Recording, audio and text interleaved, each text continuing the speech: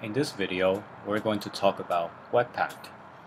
WebPack is a module bundler, very similar to Gulp or Grunt. WebPack is a lot more powerful in that it allows hot module reload.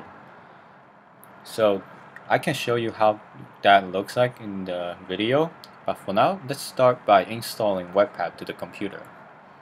So if you have npm and node installed, all you have to do is type npm install webpack. I will make that global. So since I already have it installed, I'm just gonna start an empty project with a npm init script. Or if you want, you can clone it from the link in the description for this empty boilerplate, so you can follow along much easily. So let's go over this repository. Let's start by looking at the package.json. Here you can see some of the dependencies that I set up for this boilerplate. It contains some Sass loaders, CSS loaders, and a WebPack Dev Server. Don't worry about that right now, I'll explain it later. And just for the hell of it, I added in ES6 support. So you can start writing ES6 style code right now. So a thing with WebPack is it needs a configuration in order to tell it what it should do when we start the server. So we have a starting script in npm here that tells it to use node to run server.js. So let's go over server.js and see what that is. Server.js starts a WebPack Dev Server. This server will look at the files in a certain directory and then hot loads it in to your browser. It starts a local server basically, and then loading your assets. As we can see, it requires a configuration file called webpack.config. So let's look at that. So this is the basic WebPack configuration file for most projects. I'll go over it briefly. In WebPack, you have to tell it an entry point where you want your project to start in. So it will start looking at that file, in our case it's called index, and then whatever this file depends on, it will start recursively run through the tree and then include them all together automatically. So our entry point in this development boilerplate contains our hot load servers and the dev server. So just you need to put them in right now and then define a port for it. In my case it's 1337. And then you define the starting entry point, which is inside source, scripts, and index.js. We'll take a look at that later. The output section defines where you want the file to be outputted. This is a file that will be processed by WebPack, and then after it finds all the dependent files, it will bundle it together into one file. So in this case, we call it bundle.js, and it will live in static folder. This section is the module section. This is probably the most important section of this configuration file. In this section, you define what type of loaders you will need to handle for specific file types. So for example, this line here says for all the files that end in .js extension, we will use the babel loader, which is the ES6 transpiler plugin for WebPack. And then you tell it what directory you want this module, this loader to look at and transform the files. So this saying we want to look at all the JS files inside the source directory and then apply the babel transformation to it. Same thing for Sass and CSS files. In this case, we're looking for all the Sass files and then apply the loaders for Sass, CSS, and then include the source map. And we wanted to look at this path. And then for plugin section, this is some of the basic plugins where you where WebPack will do hot reloads. So just include them in like this right now. So this is the basic Webpack configuration file. Let's look at our folder structure. So we put all of our source codes inside the source folder. And as you can see, I have some sample JS files and then some sample CSS files. Since we want the entry point to be index.js, let's look at this file and see what it looks like. So this is the index.js. As you can see, you could do both ES6 style import or the common JS require on the client side. And then this thing here tells it that the entry point for all the CSS lives in this file.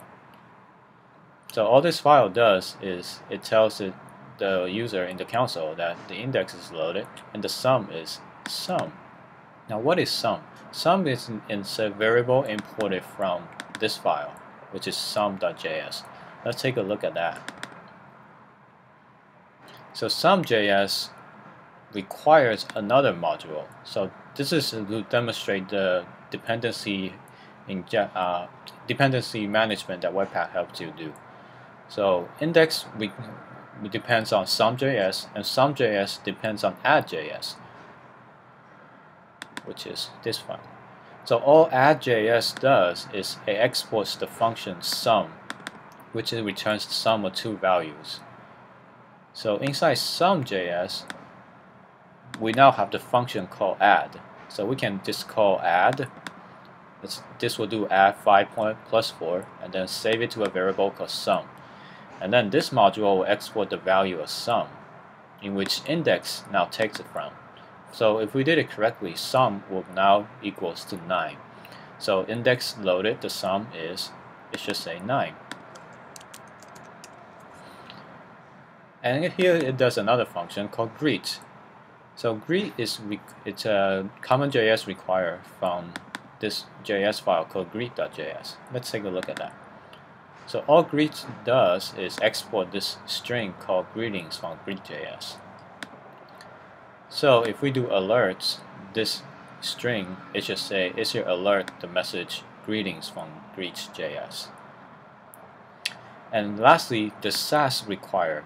So we can tell Webpack that our application looks for this Sass base file. So let's look at that.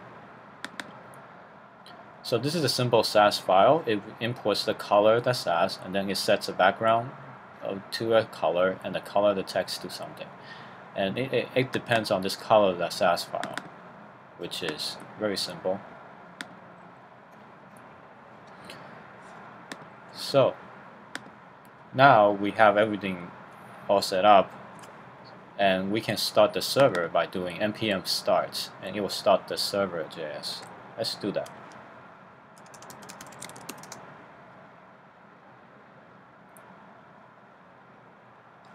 Now there's an error in here.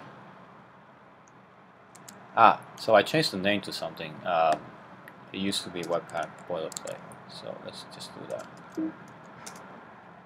So Webpack now looks for all the files and create dependencies and then starts the server. As you can see, immediately our server starts and our web page loaded. So this is, if we did it correctly, if you look at the console, it says index loaded, the sum is 9. As you can see, it applies CSS styles directly to the files. If you look at the HTML index, we basically include the bundled JS, and it starts to load them in.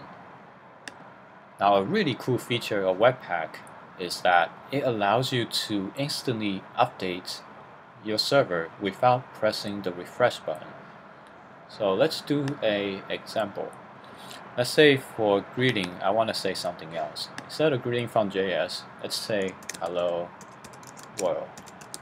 Now with the Webpack server running, all I had to do is press save on this file and see what happens. As you can see, this page automatically reloaded with the latest code in our repository. So let's look at index, the sum is 9. Instead of saying sum, instead of adding the two values, let's subtract the values. So let's go to here, go to sum.js. then since it depends on the add.js, instead of adding the two values, let's subtract the values. Press save, and the server reloaded. As you can see, the sum is now 1. So Webpack makes it extremely easy for you to develop your application. You will develop your application in a much quicker time than with other module bundlers. Oh, and you can also do it with Sass too. Let's say I want the text color to be yellow. Press save. And the server automatically updated to yellow. It's really cool. Let's change the background color to black. As you can see, immediately it updates. So this is the boilerplate for a dev server. In the next video, we're going to talk about how to export those files that we have in the configuration file. How do we input this bundle.js, which is the minify.js, into the production server. So you can have a folder, let's say, public, and then this is where all your minify.js and minify.cs CSS files will live in. So we'll see you next time.